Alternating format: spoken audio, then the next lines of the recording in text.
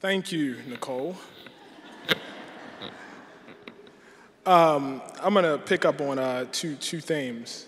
One of the themes was from Julie, and the other was from Nicole, actually. As Nicole indicated, I've been very fortunate.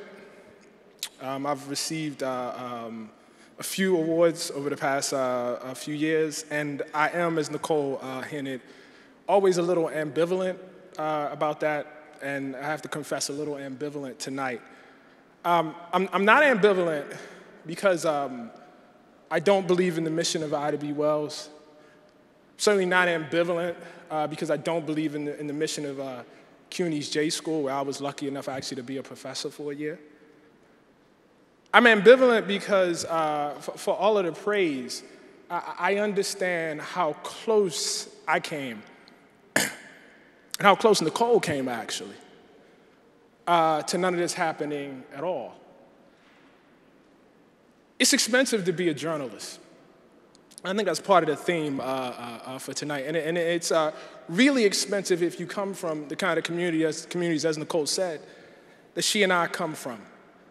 I got my first job at Washington City Paper, an alternative newspaper in D.C.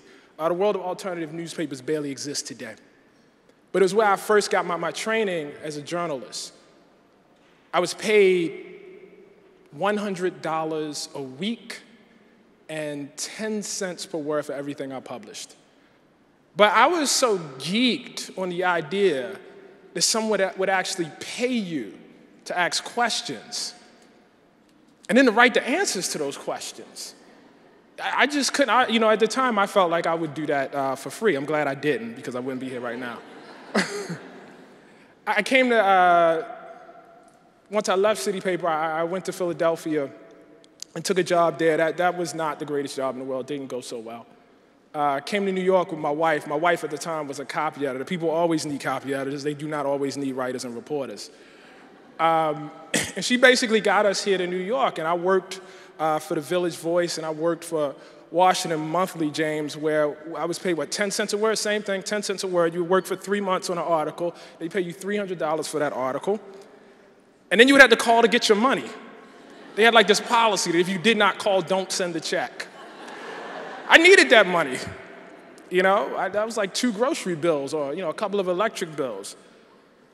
But I had all of these moments, when I was in Philadelphia, when I was at the Village Voice, when I was at Time Magazine, and they decided, see, you ain't heard the story yet, though. You're raising your hand back there. When you hear the story, though. Wait till I finish. I was at Time Magazine, and I can remember them doing layoffs, and I was like the only writer laid off, man. And I came home, and I said to my wife, I said, time to do something else. I want to go be a cab driver. And she said to me, I think you should write more. So I went on unemployment, and the best thing about leaving Time Magazine was I had this story, and the story was on Bill Cosby. And the story on Bill Cosby, Time Magazine wanted to do at a page before they decided to cut ties with me. And I tried to take it to a couple other outlets who shall remain nameless. They know who they are. Might be in the room. I'm not mad. I promise I'm not mad. But my friend David Carr, I said, do you know anybody at The Atlantic? He said, yeah, I know the editor, James Bennett. And he made the connection with James, and I sent the pitch over to James. And I talked to one of James's editors, and they said 8,000 words, $2 a word. And I said, my God. I had to sit down. I said, can you say that again?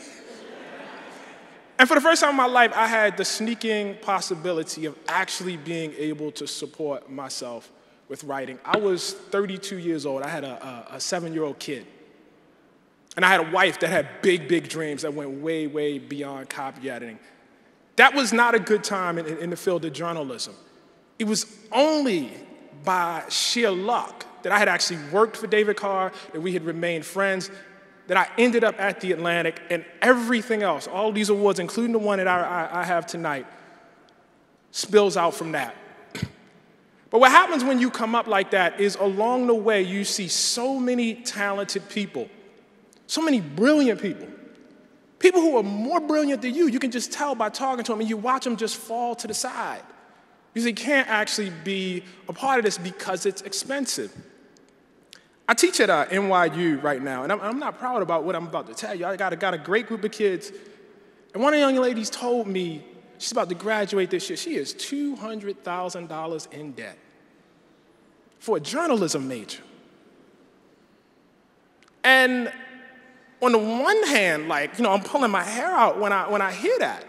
But entries into the field are just so hard to come by. Training is just so hard to come by right now. And what we have, and I love my time at NYU, but I got to be honest about this. I just have to be straight about this. Hopefully we'll work on our stuff over there.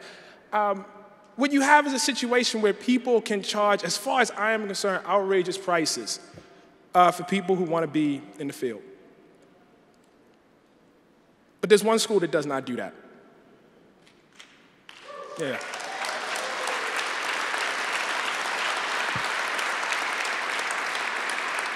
So as I understand it, Sarah, the tuition is $18,000?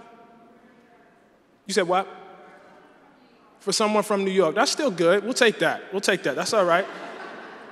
That's all right. So tuition is $18,000. We'll just go with that. And I believe we raised, was it $300,000 for Ida B. Wells tonight?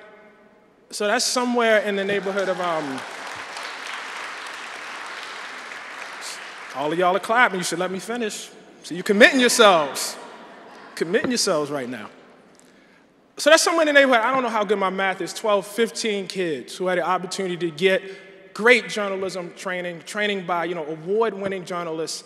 And as we saw tonight by, some of our winners, just the opportunity to make a difference in the field. We need more of that in our lives. We need more of that in our world. I wish I had the possibility of that when I was trying to come up. I wish that, I had known that this was, something that I could do that would allow me, an introduction instead of spending the time I spent bumping around, really not getting any better. I mean, when I think about my education as a journalist, when I left City Paper in 2000 to the time I came to the Atlantic in 2008, I really did not get better at all. And it was expensive.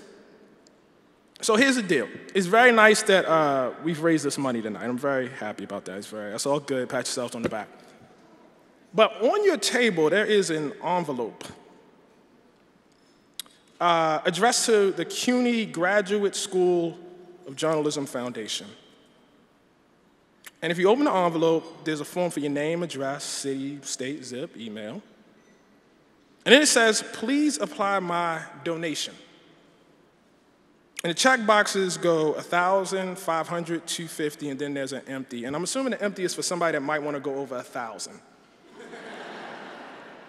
Also appears that you can put a credit card on here also. I don't think you should be happy with 600,000. It's good. It's not enough. The need is so great. And the need is so great at this particular time in our history. Now, I don't know that you have to, put something in that envelope right now at this moment, but you should take it home with you. You should do whatever you can do within your means to edge that up over 600,000. CUNY J School is one of our great institutions in this city. I mean that, Barton, I don't just mean for journalism, because you're training people who are going to hold the powers that be, the government, right now, with Trump, after Trump, accountable. We need that. We can't proceed as a democracy without it. Sarah, I want to thank you for this. I want to thank you so much for this. It means so much. The year I spent with you was so, so important. My hope is that we can have more institutions that, share your commitment. And my hope is that everybody in this room will contribute to that commitment tonight. Thank you so much, guys.